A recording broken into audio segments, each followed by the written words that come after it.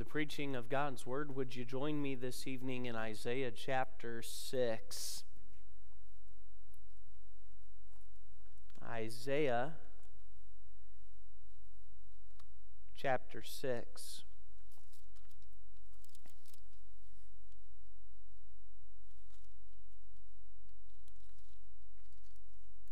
Unless God moves otherwise, when we come back to our adult Bible study times in the fall, this will be the final message in our series on dangerous prayers.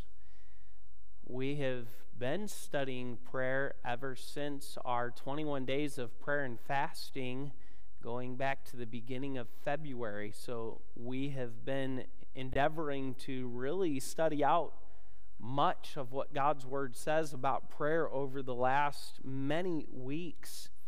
Here during our midweek service, and this evening we come here to Isaiah chapter 6.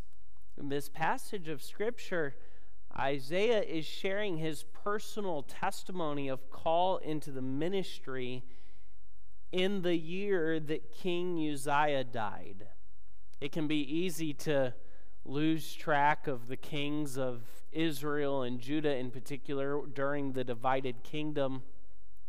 Uzziah was one of the kings of Judah, the southern half of the divided kingdom. And the Bible records for us that he was a godly king.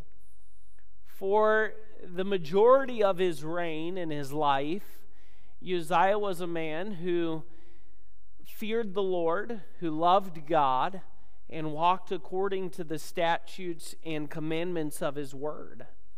However, during his